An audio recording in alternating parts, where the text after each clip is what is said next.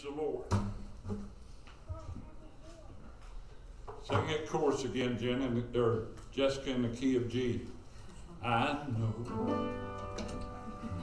I know. I know. I know. Come here, Ronnie. My name is there. I know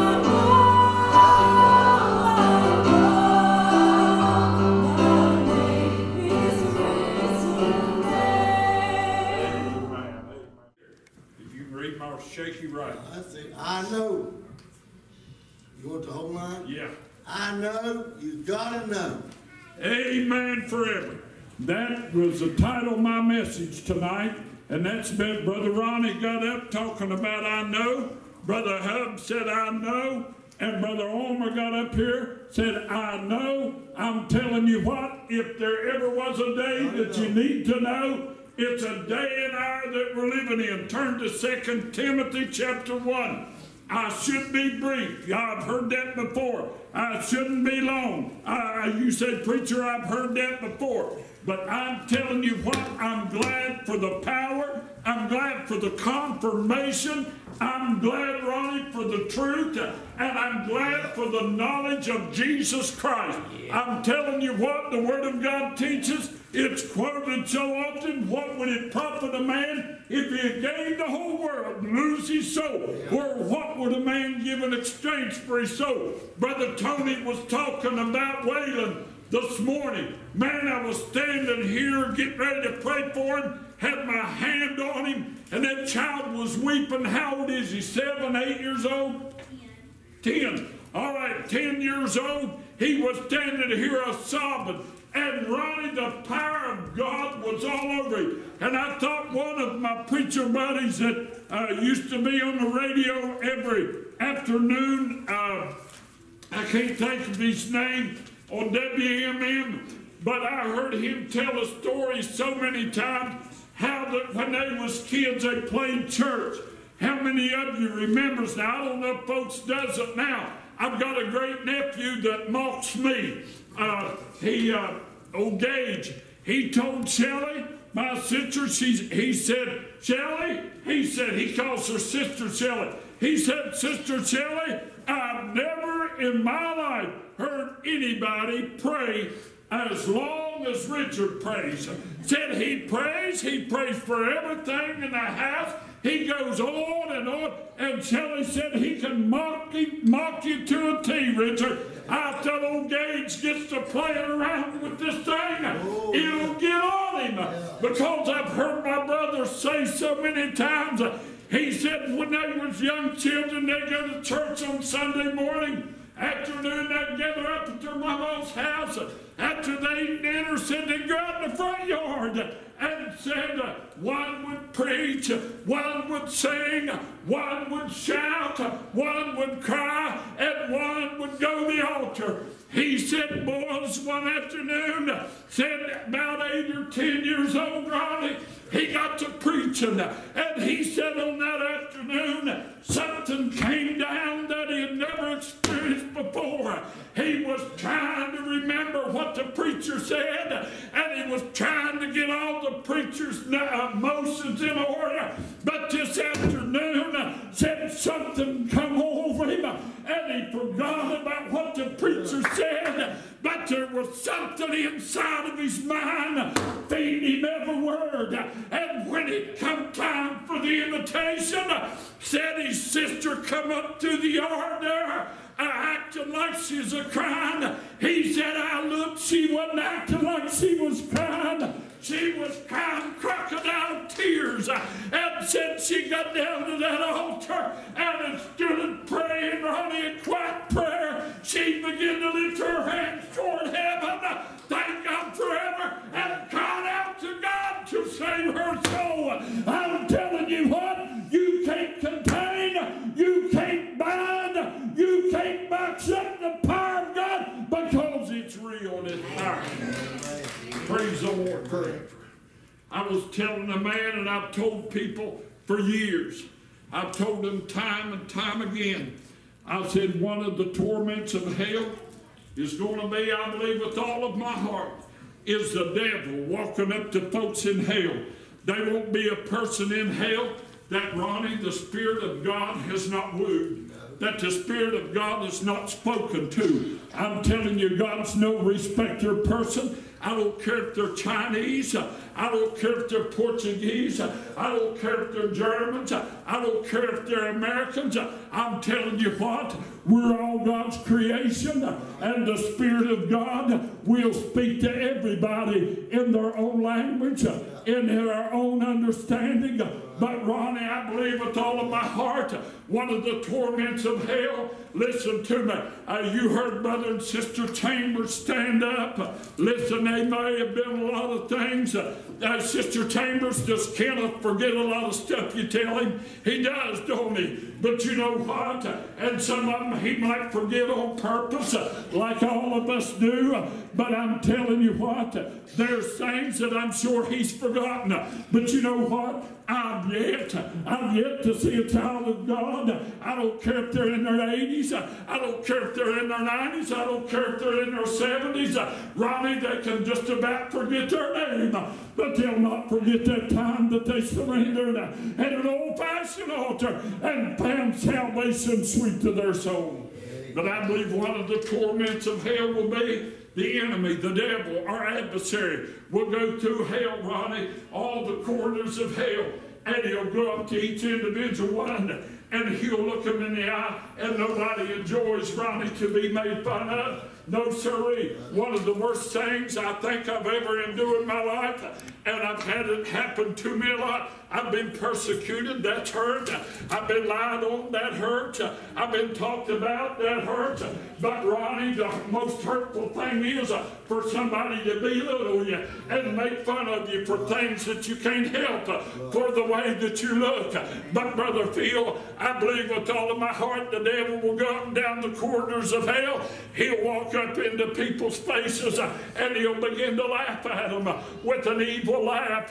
And he'll say, look at me, I'm the very reason that you're here. And you know, I believe, Jinky, one of the things he'll do, he'll take people down through the ages of time. He said, I want to remind you of something, of a place where you was at. The devil will say, I remember because I was there. You realize that the devil don't never miss a church service. He's more faithful than some Christians. You know what I'm saying? Yes, sir. Listen, when it comes time to pray, the devil's never missed a prayer. Yes, sir. He's there on it, trying to afflict, trying to draw your mind off it. He never rests. He's always there. But I believe he'll go through the corridors of hell, and he'll look at people, and he'll laugh, that silly laugh. And he said, I want you to go back. What's today's date? This is August, what, 6th, 7th? 8th. August 8th, 2001. If you're watching my live stream tonight, if you're in this building and you're unsaved and you leave here lost, the devil, listen, down through the eternity, from time to time, he'll walk up to you and he'll laugh in your face, Jinky, and he said, you remember August the 8th, Sunday evening, 2021, all that wonderful service you was having at that little church at Rumble up on the hill. I remember, and I know you remember the Lord speaking to you and saying you need to surrender to God, and all of a sudden you heard a voice that said, don't do it now, put it off. Listen to me, Brother Jinky, he'll laugh. He said, I lied to you, I deceived you, and you fell for it. Man, I'm glad tonight, Ronnie, that I know my sin are under the blood. Thank God for every Paul wrote there in 1 Timothy chapter 1 and verse 12. I want you to look over there. He said, listen, he said, for which cause I also suffer these things.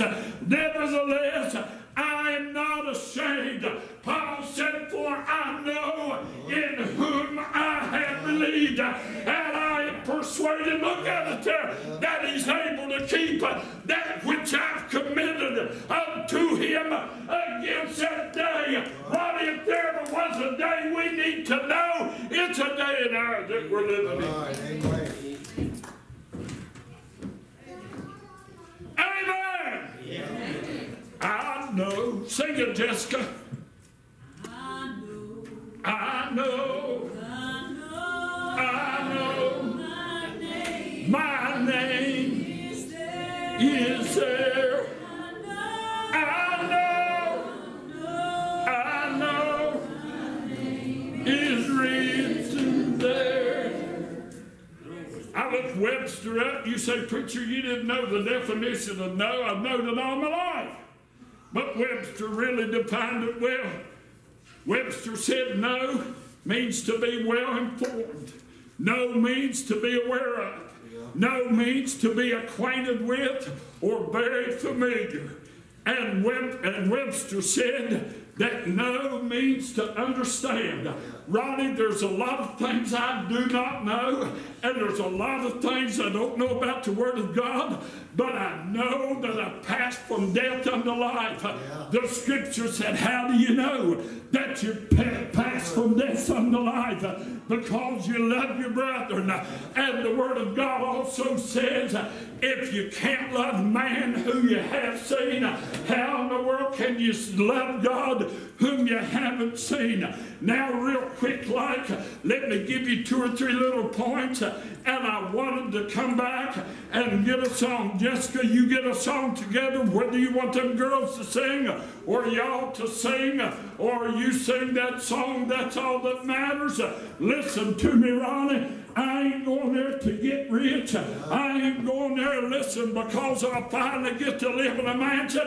But I'm telling you what, I want to get there and join into that song. I'm redeemed by love divine. Glory, glory, Christ is mine.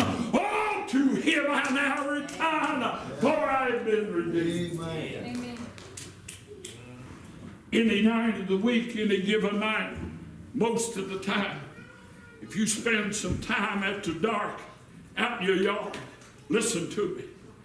You'll hear a dog begin to bark, maybe in the distance, or maybe it's your own dog begin to bark. Listen to me. You could stand there and listen, whether it's my dog or Omer's dog or a dog up the holler from us or a dog down on the Main Street, Ashford. You could hear a dog bark, Marty. And I know you've experienced this. And a little bit, you'll hear another chime in. And in a little bit, you'll hear another chime in.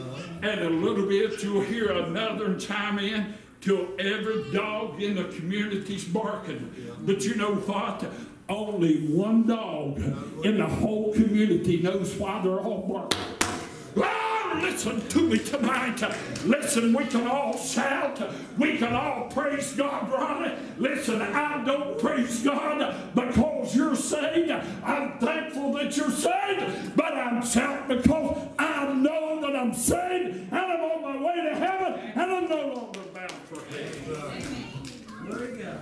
In the 19th chapter of Acts, we found a story, that 2 or 3 stories. In the 19th, as the Lord laid this message on my heart, I began to think about it, and I've been reading the 19th chapter of Acts for some time, been studying, I don't know, several days, maybe a week or longer. I've been studying, doing some research on the 19th chapter of Acts. But you'll find there, the Bible said that Paul was doing miracles through the power that God had laid on him. Paul had been doing a lot of preaching. Paul had seen a lot of good work. But you remember one familiar story, Ronnie, there in the 19th chapter. The Bible said that Paul, listen, he was doing all of these marvelous works. They were some of the church there. They wanted hold of that thing. Listen to me, Ronnie, we can't serve the Lord on somebody else's experience. But you remember Sceva having 7 sons. The Bible said that his sons come out there. Man, that was magnificent. See, these folks that Paul had been preaching to, Ronnie, was used to what you taught on this morning. They was used to soothsaying. They was used to being around exorcists, and they was being around fortune tellers. But Paul, he come in the power of God, and Paul done works that these folks, just like that when Nebuchadnezzar, Ronnie, had called those guys in, all of these wise men of his kingdom, none of them could give him the dream, nor his interpretation of the dream. And that's the same way Paul was basically in the same mess here. And these folks said, man, we've seen all kinds of magicians. We've seen all kinds of exorcism performed. And we've seen all of these magical tricks. Study it for yourself. They said, we ain't never seen nobody do nothing like Paul's done. So anyway, Sceva's 7 sons jumped out, and they run into a man that was possessed with the devil. And the Bible said that Sceva's son said, listen, we adjure you in the name of Jesus, whom Paul preached, come out. And the Bible said that the demonic spirit answered and said, Paul I know, and Jesus I know, but who in the world are you guys? You're getting ready to get to whooping of your life. And the Bible said that that evil spirit jumped on them, and they fled the house naked and beaten. Right. Amen. Now listen, that's a familiar story there that comes out of Acts 19. But you remember, Ronnie, that there was a man by the name of Demetrius. He was a silversmith. And Paul began to preach. See, they had this goddess here by the name of Diana. And the Bible said that she was in the temple. And Demetrius and several of the iron workers that we would call them today, they called them in that day silversmiths. They made little toys or made little replicas. And they would sell them. Man, they done good. Listen to me. Brother Andy was teaching a message here a couple of weeks ago, and I thought about it so much. Man, the God that we serve can't be held in your hands. But there's a lot of people sold a lot of gods that men could touch, and men could listen to me. I can touch him, but he can't touch. I'm talking physically. He can touch me, and I touched him through the Spirit. Right. Amen. But Demetrius and these other silversmiths, they'd make these little metal dolls, these little replicas. And man, people's buying them up. And Ronnie, that'd be the same way today. And there's folks does it all the time. And I'm not throwing stones, but listen to me. And I'm not a bit jealous, but I'm here to tell you, if God told me to build some big building here in Rumble, West Virginia, you know I've been here going on 24 years. I've got my first time to beg. Right, church? Amen. I don't beg. I don't ask for money. Listen to me. When we got a need, God supplies our needs. Amen. So I don't have to spend the majority of the service begging and pounding. But I do know one thing. God will supply our needs according to his riches and glory. But Demetrius and all these silversmiths, they made these little gods. And they would sell them to people. Man, it was doing good. Yes, sir. And some of these preachers get on TV. Man, they'll sell you bottles of water for big dollars. Water's water. Listen to me. God bless the Jordan River just like he did the Coal River. I feel the same spirit in the Coal River as John did in the Jordan River. Amen. It's all his. It comes from the same place. So why in the world would we have to order it from somewhere else? Because it comes from, listen, it falls from the sky, falls from the heaven. That's right. These guys got shook up. Man, Paul was seeing people saved, seeing people converted. Most importantly, that he was seeing people change. Right. Demetrius got his guys together there in the town. He said, listen, we're in trouble. We're in trouble. He said, if we don't do something about Paul, he said, if we don't put a stop to this, listen to me, things is going to get tough. We're going to have to close up doors in our stores and in our shops. But listen to me. Paul kept right on preaching. And the Bible said there, listen, in verse 32 of 19, you can read it later. The Bible said the same thing. Listen, there was and the same way today. If you would go, you see on TV all these riots and all of these gang fights and all of this. You know what they proved? Ronnie, the majority of them don't even know why they're fighting. Come on. There's folks, listen to me, going to church and don't even know why they're going to church.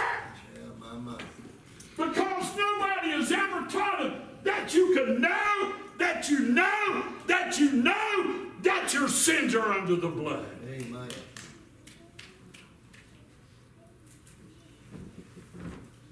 But in verse 32 of 19, the Bible said that the whole place was in an uproar.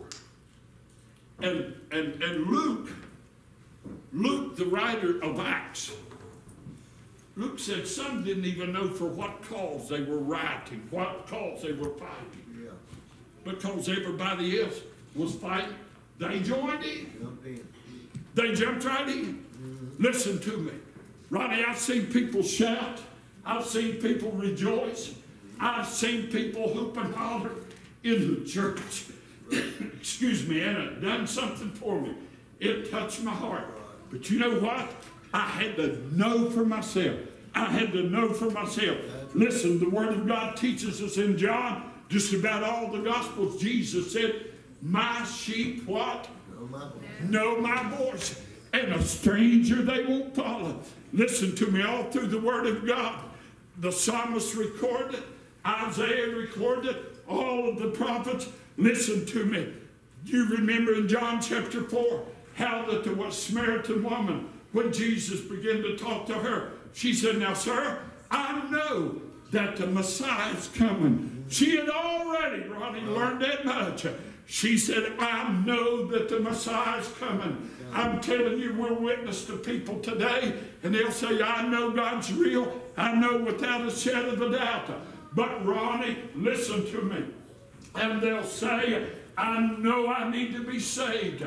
But what do? They'll put it off to another day. Jesus, this Samaritan woman looked at Jesus, and she said, I know. When Jesus began to talk about his coming and all of that, and preached to her there a little bit, she said, I know the Messiah's coming.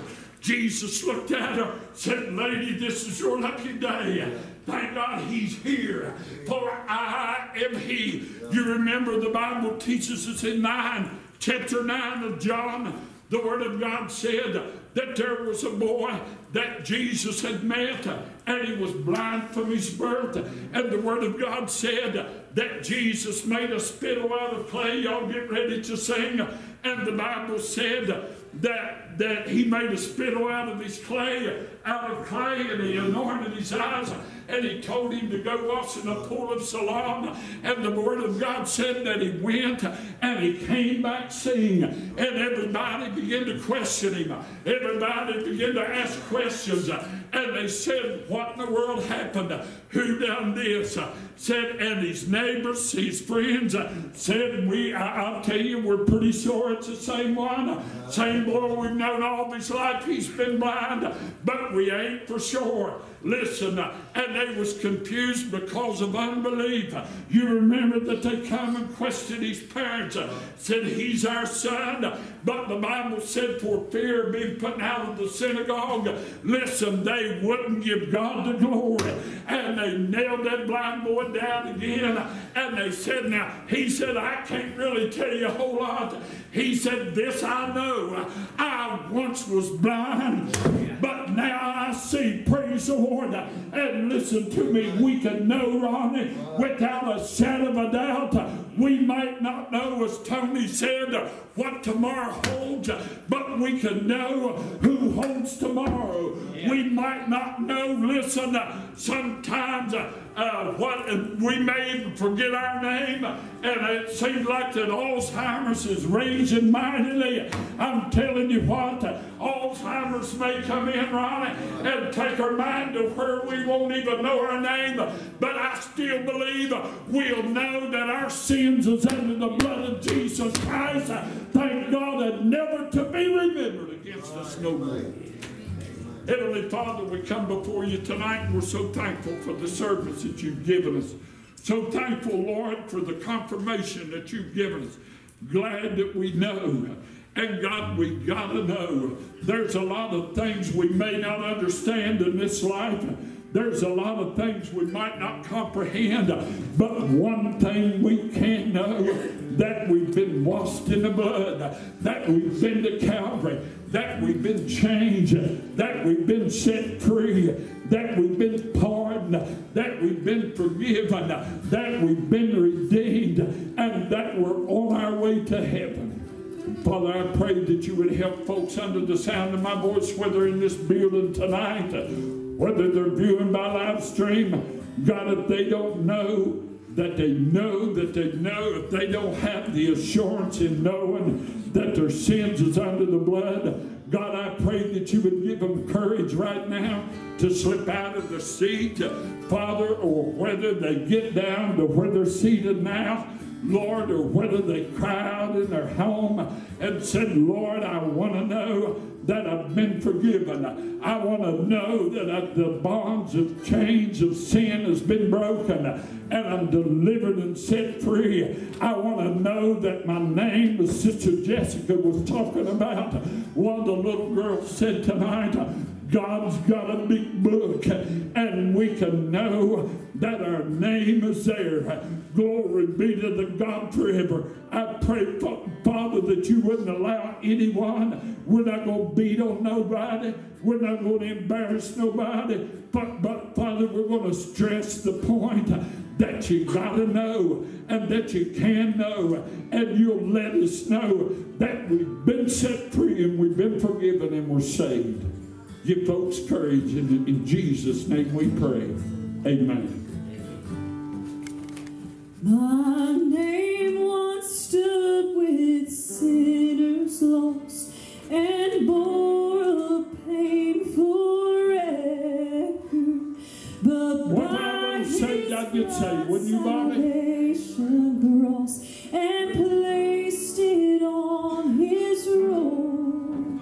And while others climb through worldly strife to carve a name of honor, high up in heaven's book of life, my name is written there, and I know my name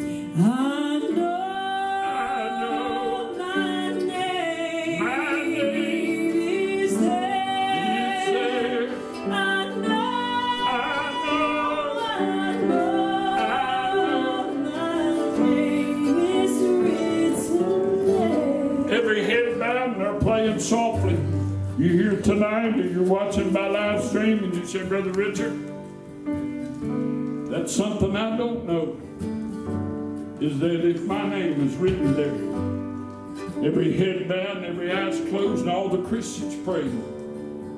You say, but I want to find out and I want to know before I leave this building tonight. Listen, it's simple. It's simple.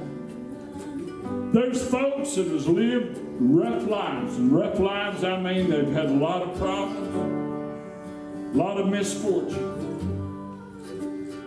Good people, good moral people. But the devil's lied to them and made them think that they wasn't fit to be saved. They wasn't worthy to be saved. There ain't a person in this building tonight that was worthy of salvation. But it was because God loved us that he gave his son. You say, Brother Richard, I don't want to spend eternity with the devil making fun of me. I know the Lord spoke to my heart tonight. And I know that I want to serve you. And I've put it off too long. But Brother Richard, while every head's bowed and every eye's closed, would you lead me in the sinner's prayer? I sure will. You've got to pray. You can repeat my prayer, you can pray your own prayer, but you got to pray. And it's got to come from the heart. Pray like this. Say, Lord, I don't know where to start. I'm like everybody else. I've done a lot of wrong in my lifetime. Some I remember and some I don't. I've got a dirty slate. Pages full of my sin. But I believe that, God, you can wash them away if I ask you. And I know I've got to ask. So, Lord, right now, I'm asking you to wipe my slate clean. I'm asking for forgiveness. I'm asking for mercy. Lord, I want to be saved. I want to leave this place tonight knowing that my name is in that book. I want to go to a place where I'm not where I'm loved and where I'm not made fun of. Where I'll have peace and not torment. Where I'll have comfort and not pain. So Lord, I ask you to save me. Forgive me my sins. I accept salvation. I accept forgiveness. And through faith in you, I now say that I have been saved, I have been forgiven, I have been set free, I'm saved and on my way to heaven. And I know my name is being written in your book. In Jesus' name I pray. Amen. Every head still bowed and every eye is closed. You prayed that prayer tonight, you know without a shadow of a doubt that God forgive you. Now listen to me. The devil will try to make you doubt. If you prayed that prayer and you confessed him, the Word of God said if we confess our sins, he's faithful and just to forgive us of our sin, cleanse us from all unrighteousness. Slip your hand up good and high and say, Preacher, the Lord save me.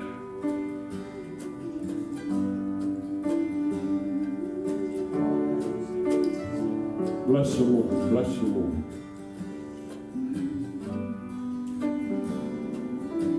More needs to be saved.